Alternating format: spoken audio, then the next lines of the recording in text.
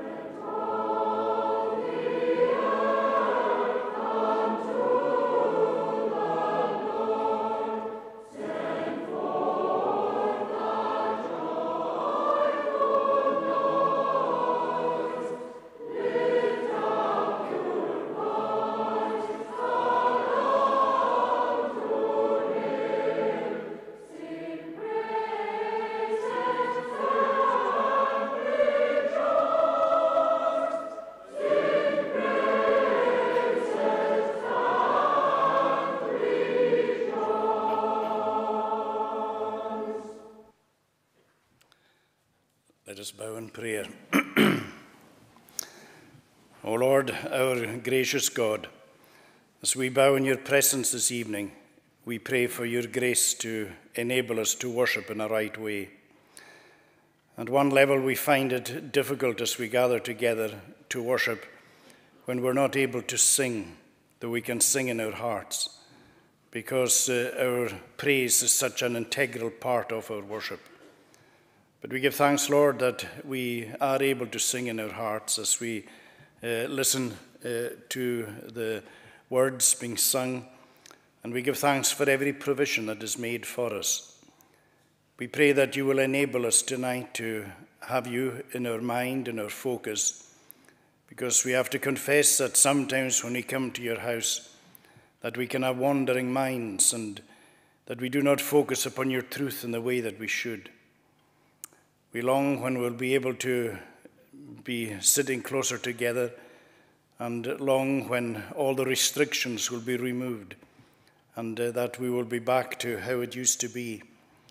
But help us, Lord, to be patient as we wait for restrictions to open further.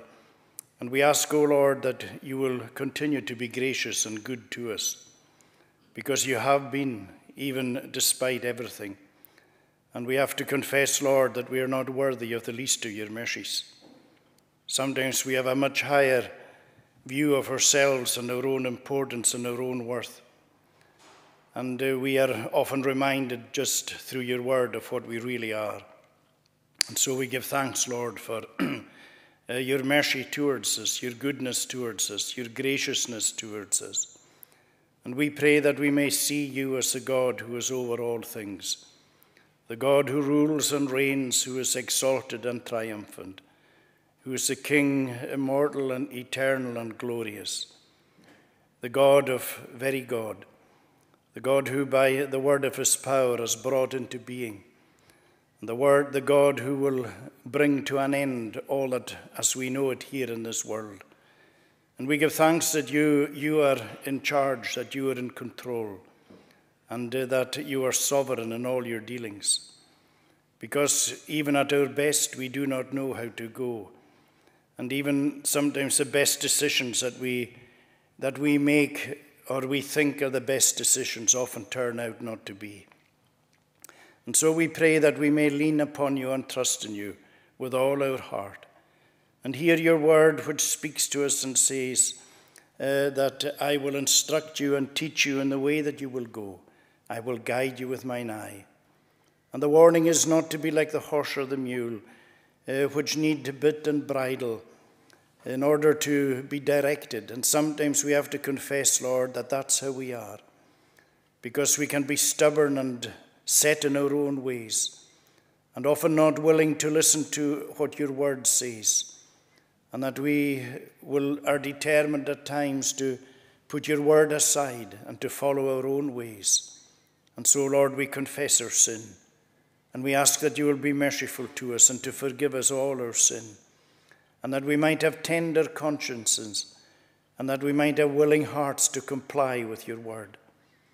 We ask that you will be then with each and every one of us tonight here, and those who gather with us online, and pray that we might all be fed by yourself, that the Holy Spirit may apply your truth to our souls. We give thanks, O Lord, for the personal, intimate way that you work in us and with us. We give thanks, O Lord, that you have a purpose for all your people. And we pray that even tonight that there will be more gathered into the fold, and that it will be a night where souls will come to faith in the Lord Jesus Christ, not just with regard to this town, but all throughout our land. We pray, Lord, for our land. We ask that you will turn us again to yourself. We are, as it says elsewhere in your word, that we have hewn out for ourselves broken cisterns that can hold no water, and that each has turned every one to his own way. Help us then, Lord, to refocus upon you, and we ask that you will open the windows of heaven and pour down blessing upon us, not according to our deserving, because there is no deserving on our part, but according to thy tender mercies. Lord, bless our leaders and those who have authority and rule over us. O Lord, please do not allow us to be led astray down the paths that would lead us further and further away from you, but that we will be brought more and more to you. And we give thanks, Lord, that sometimes it is in ways that we do not expect that you work your purposes and your plans out. And so grant us the faith to believe, and grant us, Lord, the grace to wait upon you. We pray for those who mourn, those who are sad, those who find life heavy and broken. We remember Donald Macleod, whose niece died so suddenly over in the west side, and we commit that family into your care and keeping as they pick up the broken pieces. And we ask for each member of the family, as their hearts are so sore and so broken at this time. We pray, Lord, for all who are going through painful, difficult times, who find that their world has been turned upside down. They're meeting today disappointed hopes, shattered dreams. These things are often very difficult to bear. Pray, Lord, for those who are struggling with all the various issues in life, filled with anxieties and fears and doubts and uncertainties. Lord, this lockdown has brought a lot of issues into people's lives. It has thrown people into so much into disarray. And we ask, O Lord, that you will bring peace to reign within every troubled heart and every anxious soul. We pray, Lord, your blessing upon those who are going through difficult times. Remember all those in hospital. We commit them to your care and ask for recovery and healing and help and strength and grace. We pray, Lord, that you will watch over us then as we wait upon you, and that we will hear what God the Lord will speak. We pray for Muriel in Cambodia. We pray for all the missionaries of the cross. We give thanks for them and pray at times when they may be battling homesickness. There might be times where they feel at a low ebb, and maybe they're missing all that they were familiar with at home. Lord, we pray that you'll draw very close to them. Bless your persecuted church worldwide. And then there's so many areas of this world where your people are really, really suffering. And where they are being imprisoned, where they are losing their rights, losing their homes, losing their work, losing even their family, and some are losing their life. Oh Lord, our God, we pray that you will be merciful and gracious to them. Lift the oppressor's hand off them and deliver them, we pray. Watch over us then and do us good. Grant us your grace and take away from us our every sin in Jesus' name. Amen. I'm just going to say a wee word to the young folk. Remember about probably 20 years or more, there was a song that was often on the radio, and it was a song, I think, that often found sort of a sympathetic ear with us as we live up here. Why does it always rain on me? Last Friday, I was going to go out for a walk, and the day was just, there was one thing after another. And I said, well, after tea in the evening, I'm going to go out for a walk. And it was lovely for about 2 hours, but there was one thing after another coming my way, and I couldn't get out. And I was looking out, and I said, it's a lovely, lovely evening. And I can't tell you whether it was about 8 or thereabout, whatever. Round about that time, or back 8, I went off. I was only about 2 minutes away when I saw this kind of heavy mist coming in my direction. I said, I don't believe it. That's rain. Now, it wasn't a lot of rain, wasn't heavy rain, but there was about 5 minutes of rain. And there hadn't been anything for hours. And that song came back into my head, thinking, why does it always rain on me? And I was really annoyed about it. But, I stopped, and then I thought to myself, actually I shouldn't be annoyed. Because I thought, there's lots of places in this world that would right now give anything for this shower of rain. Because some of the places in this world, the ground is so dry and hard that no grass will grow. The cows and the sheep don't have any grass to eat from. and they can't grow their corn or wheat or barley or their vegetables or their fruit, and they're crying out for rain. And I was thinking, oh my word, we complain about the rain, and right enough, we do get, in the West Coast, we tend to get maybe more rain than other parts of the country.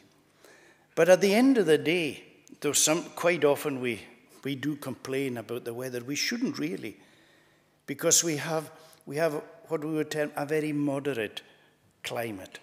It's yes, it can be very windy at times, and it can be wet. But you know, when you go to the Bible, we find that rain actually is mentioned a lot of times and often with regard to God's blessing.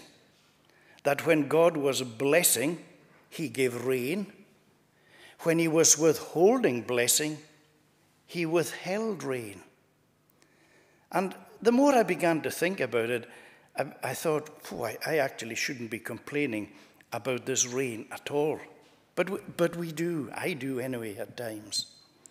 But we should always remember that rain actually is one of the great blessings that God gives us.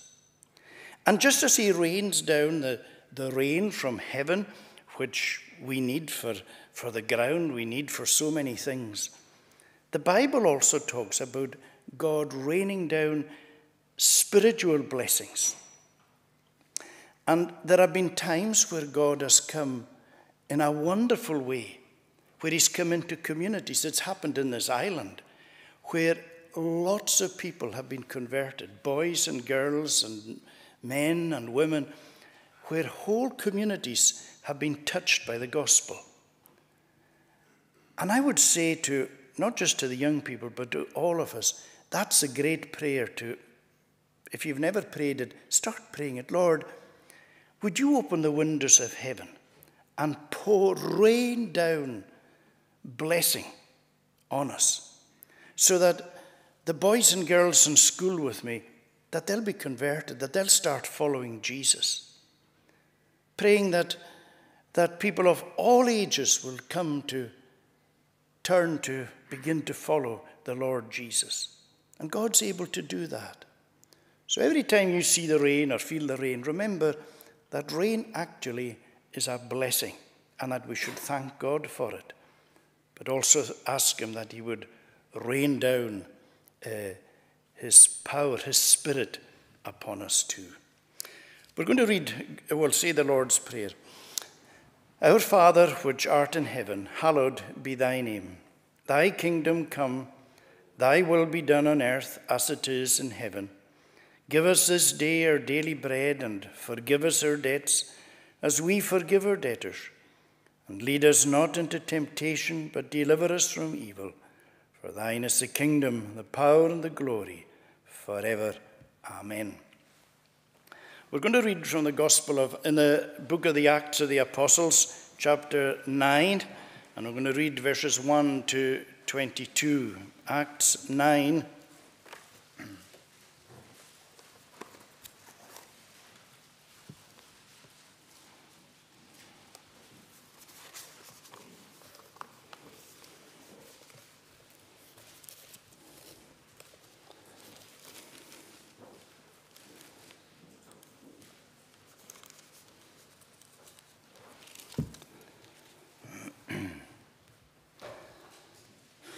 Acts chapter 9. But Saul, still breathing threats and murder against the disciples of the Lord, went to the high priest and asked him for letters to the synagogues at Damascus, so that if he found any belonging to the way, men or women, he might bring them bound to Jerusalem. Now as he went on his way, he approached Damascus, and suddenly a light from heaven flashed around him. And falling to the ground, he heard a voice saying to him, Saul, Saul, why are you persecuting me? And he said, Who are you, Lord? And he said, I am Jesus, whom you are persecuting. But rise and enter the city, and you will be told what you are to do. The men who were traveling with him stood speechless, hearing the voice, but seeing no one. Saul rose from the ground, and although his eyes were opened, he saw nothing. So they led him by the hand and brought him into Damascus. And for 3 days he was without sight, and neither ate nor drank. Now there was a disciple at Damascus named Ananias. The Lord said to him in a vision, Ananias. And he said, Here I am, Lord. The Lord said to him, Rise and go to the street called Straight, and at the house of Judas look for a man of Tarsus named Saul, for behold, he is praying. And he has seen in a vision a man named Ananias come in and lay his hands on him, so that he might regain his sight. But Ananias answered, Lord, I have heard from many about this man, how much evil he has done to your saints at Jerusalem. And here he has authority from the chief priests to bind all who call on your name. But the Lord said to him, Go, for he is a chosen instrument of mine to carry my name before the Gentiles and kings and the children of Israel. For I will show him how much he must suffer for the sake of my name. So Ananias departed and entered the house.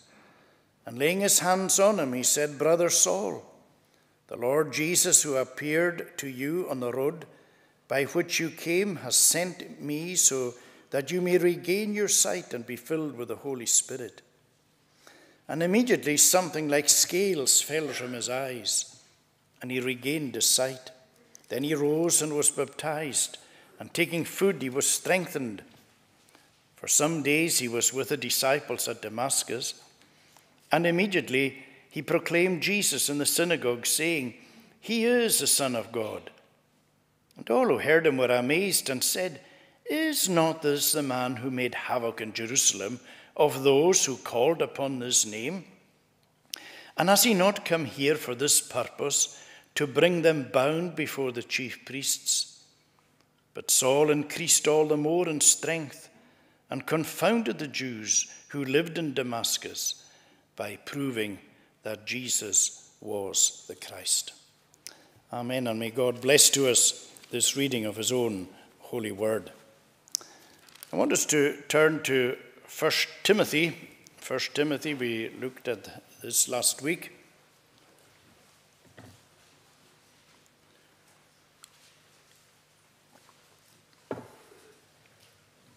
1 Timothy and chapter 1. I want us to look at verse 13. We saw last week there how Paul was thanking the Lord who had given him strength. And then he says, verse 13, though formerly I was a blasphemer, persecutor, and insolent opponent, but I received mercy because I had acted ignorantly in unbelief. And the grace of our Lord overflowed for me with the faith and love that are in Christ Jesus. The saying is trustworthy and deserving of full acceptance, that Christ Jesus came into the world to save sinners, of whom I am the foremost. Last week, as I said, we looked at how Paul had been entrusted with the gospel, and we saw that how we too have been entrusted with the gospel. And we have to be faithful to the gospel, and we are faithful to the gospel when we are faithful to what the Word of God says. In other words, when we tell people about Jesus, when we tell people what the Bible says, we need to tell them exactly what the Bible says. We aren't to put our own slant on it, or make it up ourselves, or leave bits out, or add bits to it. We are to be faithful to the Word. So we have to be faithful by what we say, but we've also to be faithful by what we do. And of course what that means is that we are to seek by God's grace to live according to God's Word. That God's Word has to rule our lives and regulate our lives, and so that in our day-to-day living, not just on God's day, but on every day, and as we work and interact with people, that it's God's Word that we are seeking to promote and to live by, so that it touches everything about our lives and all our dealings and all our relationships and all areas of society. And it is through this living and through this witnessing that the gospel of Jesus Christ is promoted and it is spread. And so we are entrusted, every Christian is entrusted with God's word to promote the word, to live the word, and to witness to that word every single day. And I'm sure every one of us, having said that, feel that we let the Lord down so often. At the end of our day, so often we say, you know this, I haven't lived it in the way that I should. I haven't taken the opportunities to witness when I had them. I haven't, what I did there or on these different occasions, how I reacted with people, what I said, that wasn't in keeping with God's word. And so, of course, we so often are having to go to the Lord and ask for forgiveness. But it is essential that by his grace that we are faithful to the Lord and to his word. But as we say, we know that by ourselves it is impossible for us to be faithful to it. We do not have the ability or the strength. And that is why the apostle showed, we saw that last week, that it was by the Lord, his enabling. I thank him who has given me strength, Christ Jesus our Lord. And it is only through the Lord's enabling, the Lord's strength, that we also are able to do this. Now, it's interesting that Paul talks about faithfulness.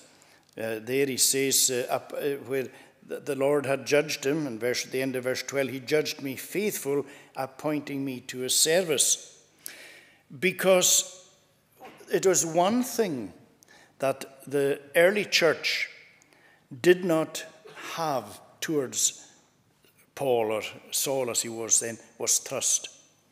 The early church were terrified of Saul.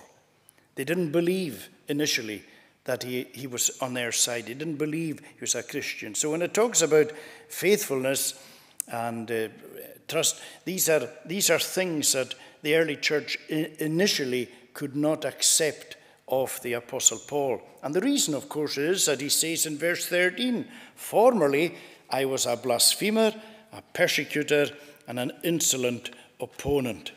Paul was, as we know, was one of the most bitter enemies that the church ever had. And we remember how we read about that, how he was converted on the Damascus road.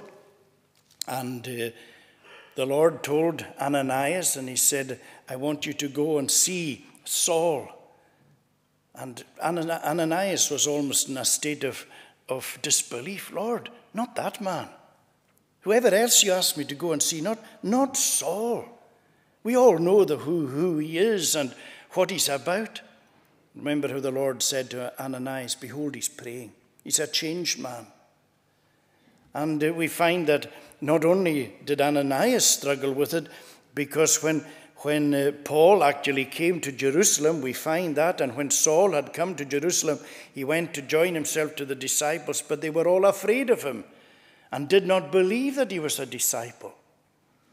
So you see, straight away, Paul was facing a real battle to be accepted by the church, and of course we can understand why. And, you know, sometimes we can be a wee bit skeptical, or maybe it's not skeptical, we sometimes might find it difficult to believe certain people have been converted. I would imagine that most people in this island, for instance, who are converted, are people who have been brought up within what we term the visible church, the church that we can see, and that their parents, that they were part, maybe went to Sunday school, and maybe had stopped going, but were eventually converted, and so on. The vast majority of people who come to faith in the Lord Jesus Christ are people who have been or are part of what we would term the visible church. But every so often there are people converted out with. And sometimes you would say to her, you know, he's the last person I ever imagined would become a Christian. And throughout the history of the church, some of the brightest Christians are people who, many in the community, found it hard initially to believe that they had actually been converted, because Christianity was not only nowhere on their horizon, but it was something that they had nothing to do with. They were bitterly opposed to. But you see, God is always showing us that his grace is amazing grace. And remember how Jesus says, I have other sheep that are not of this fold. I must go and bring them in as well. And the Lord is always doing that. And so we ought not to be surprised when we sometimes see people who we didn't expect to become Christians being converted. And that certainly was what the case here. And that's one of the things that the early church had to learn, was God's amazing grace. Because Paul had been, as we said, he was a blasphemer. He hated the very name of Christ, and he wanted to cause as much havoc and as much damage and as much confusion and hurt to the church as possible. He was an insolent opponent. He was like a fully paid up aggressor of the church to cause maximum damage. And these attacks that he had upon the church, they were violent. In fact, in where we read in Acts chapter 9, there we saw that he was somebody that his very breath was murder and slaughter. Can you imagine somebody like that? His very breath is, in other words, everything that Saul was about. When he got up in the morning, he thought, what can I do today to cause maximum damage to this growing church of Christ? That was his main thought. He was out, his daily work, his mind was there. His every action was against the cause of Christ. And you know, I'm sure that along over the years, Paul often reflected on that. Because the tables turned in his life. It's funny how often tables turn in people's lives. Well, the tables really turned in Paul's life. And I would well imagine that there were times, say for instance, when he was in Philippi, and he got absolutely beaten up, and he was thrust into the deepest dungeon in the prison with his feet fast in stocks and his back open and bleeding. He would have had time there. Yes, we know that he was singing praise to God, but he was bound to have been reflecting, and he was saying, this is what I was like once.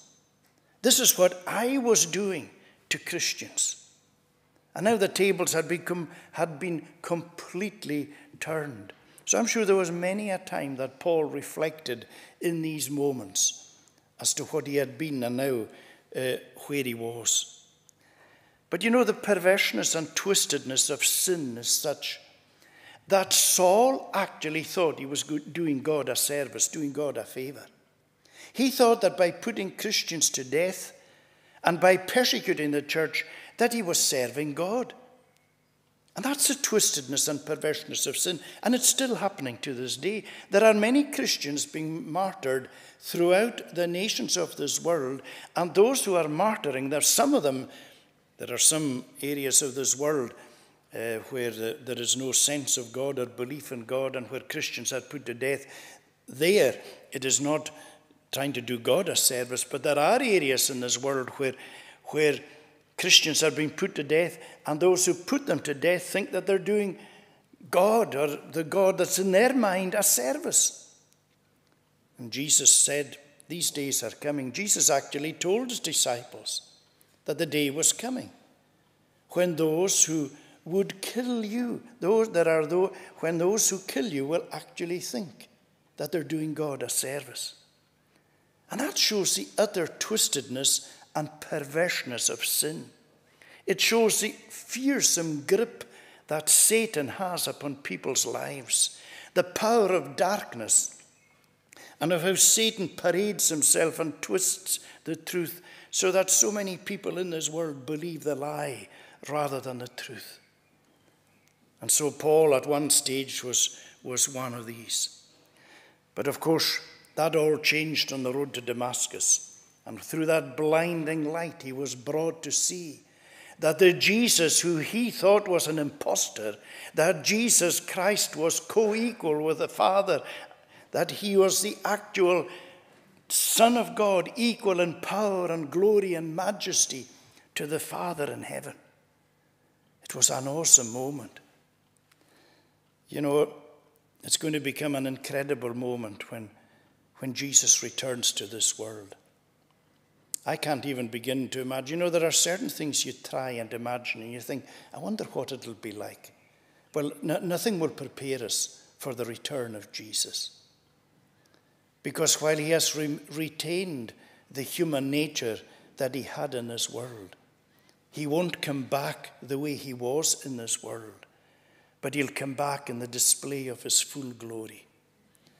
And as we've often said, the moments where he displayed some of that glory, as he did to Saul on the Damascus road, and as he did to John in Patmos, they both just fell down as if they were dead. That's what it tells us in the book of Revelation. John said, I fell down as one dead.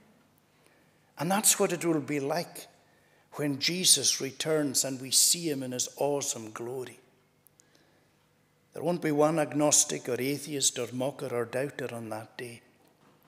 In fact, it tells us what the reaction is going to be of those who see Jesus in his return, those who have rejected him and refused him, that they will call on the rocks and the mountains to fall on him and to cover them from the wrath of the Lamb. But the church will say, even so come, Lord Jesus. It's going to be an amazing moment.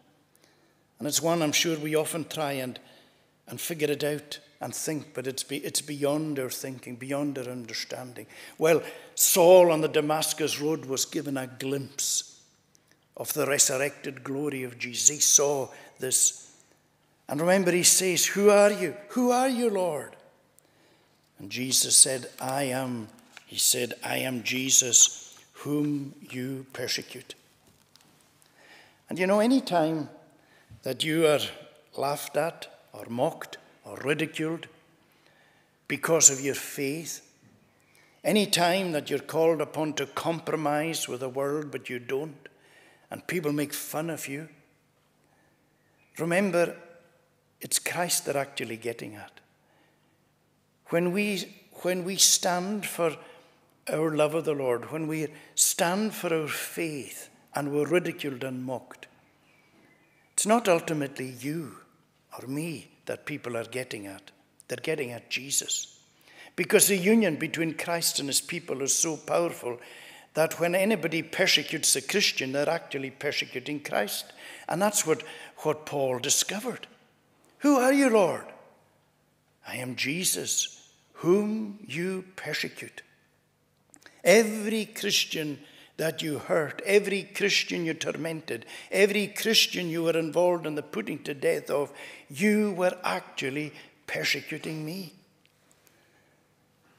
And so Paul, when he saw what he had done, he says, though formerly I was a blasphemer, persecutor, an insolent person, he tells us that he received mercy. Paul sinned grievously. Paul sinned like few others. But there was an element of ignorance in what Paul was doing. Now, actually, there shouldn't have been. At one level, it's inexcusable, because Paul was somebody who grew up as Saul.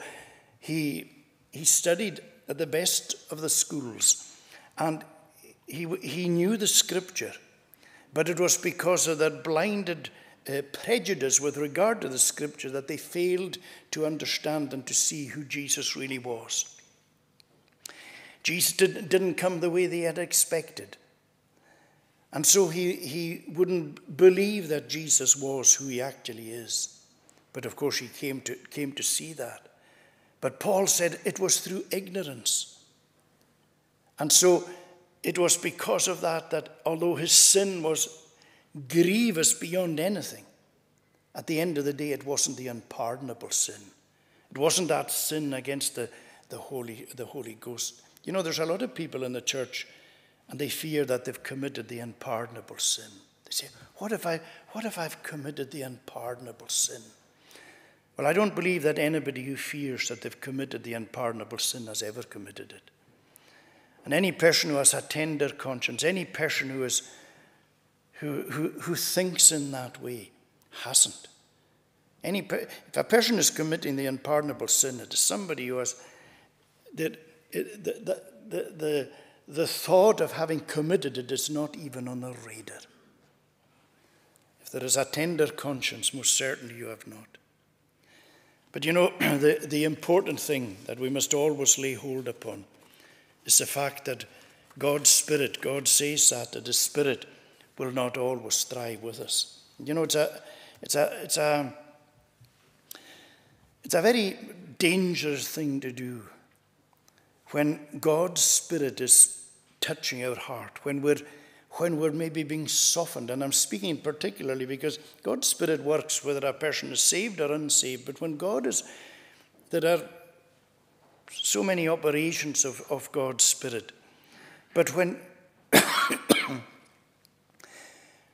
God's word is being preached and God's word is being read, God will often, through that word, touch a person's heart. And there have been many times, I'm sure, and I'm sure there are Christians here who will remember over the years, before they became Christians, the number of times that they went very close to asking the Lord to save them. But they stopped short. And you know, there would be maybe times you say, what if the Lord never comes back to me like he did there?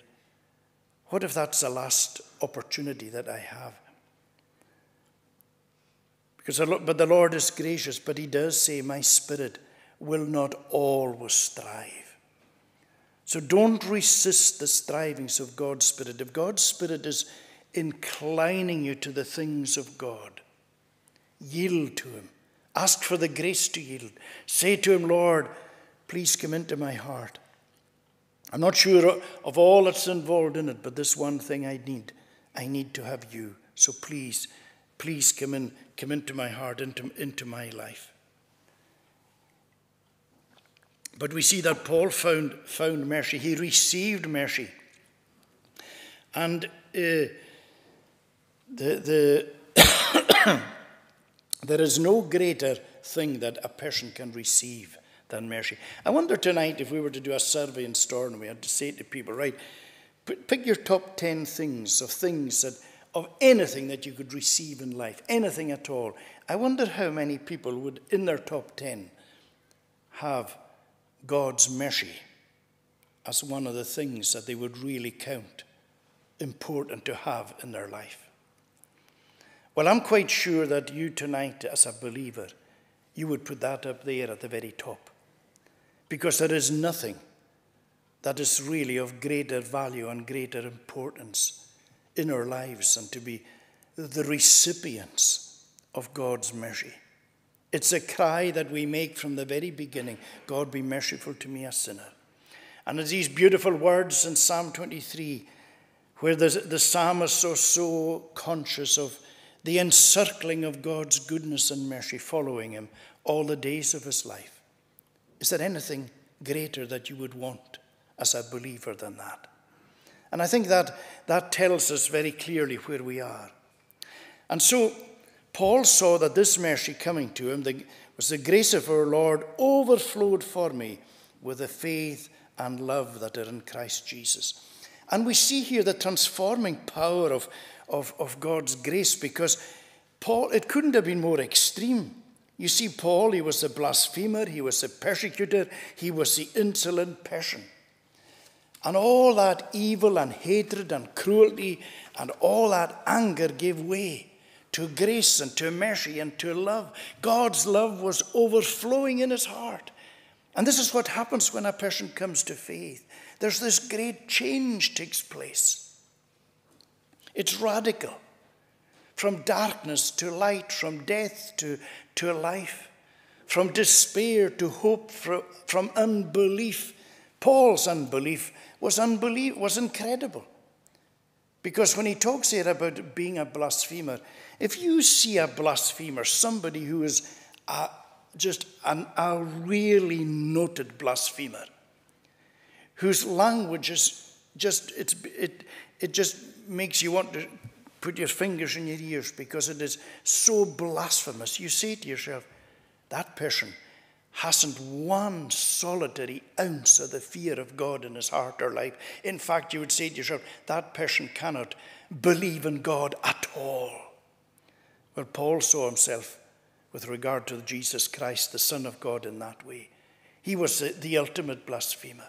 And it's an awful thing. But here's this great change, and as Paul will say, where sin abounded, grace doth much more abound. It's overflowing. And so there's this faith, and then Paul states in verse 15, there's so much to say, but just with this in conclusion. And then Paul goes on to say, this saying is trustworthy and deserving of full acceptance, that Christ Jesus came into the world to save sinners, of whom I am the foremost. You know, supposing a person never heard anything else ever from the Bible, there's enough in that for them to be saved. What does it tell us here? Very simply, who came? The Lord Jesus. Where did he come to? He came into this world here. What did he come to do? He came to save sinners. What am I? I'm a sinner. So that means I'm qualified to be saved. So the whole gospel is in this particular verse. It's amazing. It's wonderful. And then Paul adds at the end, he says, of whom I am the foremost. It's where we have, in the AV it says, I am the chief of sinners. I'm the foremost. I was the worst. And you know, the funny thing is, so often we say, no, Paul, I'm the worst. Because at our times, that's exactly how we feel. We look around and we say to ourselves, you know this, I don't think there's another Christian who's quite as bad as I am. Sometimes that is the way that we feel. But when Paul said that, he was able to say it at a level probably that few are able to, because when he looked at the carnage and the chaos that he caused the church and the hatred that he had for the Lord Jesus Christ, and yet he says, I found mercy. If you're without Christ tonight, does that not give you hope? Because I don't believe any one of you could be where the Apostle Paul once had been. And yet, he found mercy. So I would urge you tonight, whoever you are, wherever you are, whatever you've been, whatever you've done, go to the God who loves to give. That's one of the wonderful things. It's overflowing. God is not a grudging giver. He's the most liberal giver in the world. He bestows lavishly. And that's what he does with his grace. Ask him tonight, Lord, may that amazing grace become real in my life. Let us pray. Lord our God, we pray to help us, to bless us, to guide us and to keep us. We need you every single step of the way. Forgive us our every sin, we pray. In Jesus' name we ask it. Amen. Our final singing is from Psalm 92. Again, it's from the Scottish Psalter, Psalm 92 from verse 12.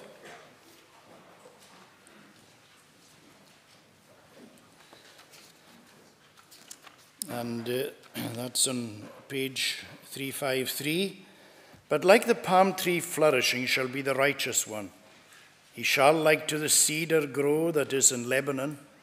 Those that within the house of God are planted by his grace, they shall grow up and flourish all in our God's holy place. And in old age, when others fade, they fruit still forth shall bring. They shall be fat and full of sap, and they be flourishing, to show that upright is the Lord. He is a rock to me, and he from all unrighteousness is altogether free. Psalm 92 from verse 12 to the end. Amen.